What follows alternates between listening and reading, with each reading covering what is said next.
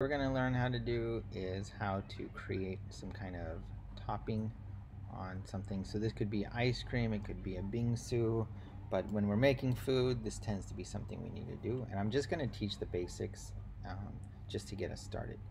All right, so the first thing I'm going to do is I'm going to create a sphere. Now before I click anything, I'm going to go down here, add sphere, and I'm going to change these defaults. And I'm going to change segments to 8 and rings to 6. And that's going to bring it down to like a lower resolution mesh, and that'll make it easier for me to deal with. Okay. Now the next thing I want to do is go to edit mode, and you're going to notice that these lines right here, they're all ending in one point. And I would prefer to keep everything what I call a quad. Quad means four-sided polygon, 1, 2, 3, 4. But here is a try, and the reason is this. If I wanted to add an edge loop, which is Command R, right here, it only goes here. It doesn't go all the way around. So I'm going to undo this, and now I'm going to do one really quick thing. I'm going to grab these ones, and I'm going to press X, and I'm going to dissolve edges, and that's going to get rid of this. And now you're going to see when I press Command R, like this edge loop goes all the way around. And there's a reason why this is going to be good, because we're going to be working in subdivision surfaces right here, right there. Okay, and subdivision surfaces is going to make it easier to work with. Alright, so I added this modifier right here, subdivision surfaces. First I would, while it's still in this like mode right here, I'll just turn this off. Right, while it's still in this mode where it's low, I'm going to just maybe change the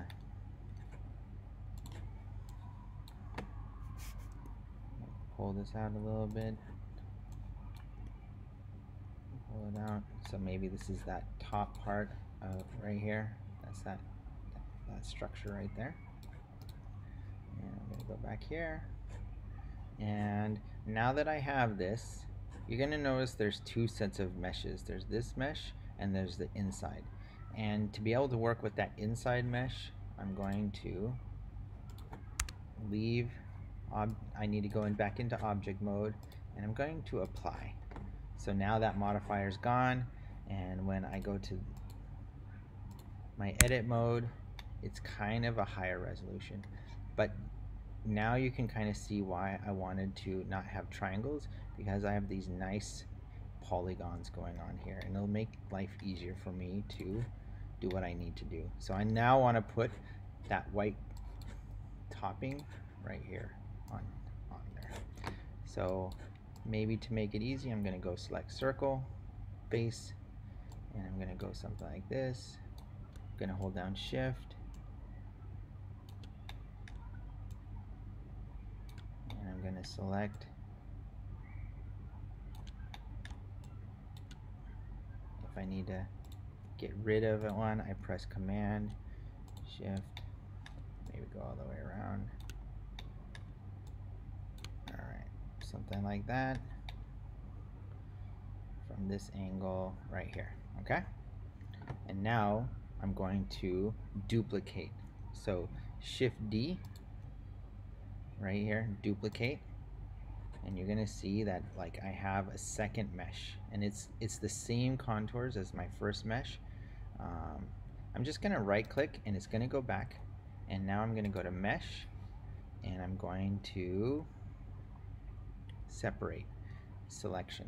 So what that does is if I go to object mode, first I'm going to go to select box, object mode, I now have this mesh and this mesh right here, right?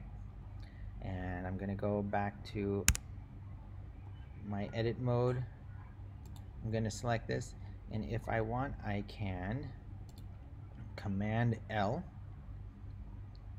all right, which is the same here, linked, Command L, and that selects everything that's in there. Okay.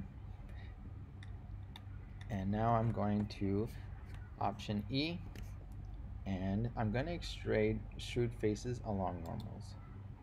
And that pulls it out a little bit, and that's looking okay.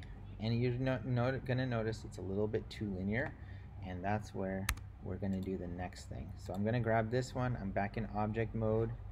I'm going to add a subdivision surface on here. Display twice. Smooth shade. Go here. Subdivision surface. Display twice. Smooth shade. And that's already looking pretty okay, right? Not too bad. It's looking, it's kind of got that feeling of things coming down here. Maybe something like that. All right, and now I can go in and add my shaders.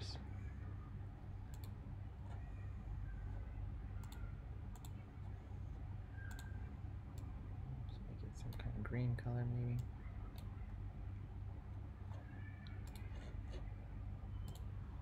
Right here, and this one, let's keep it this nice white.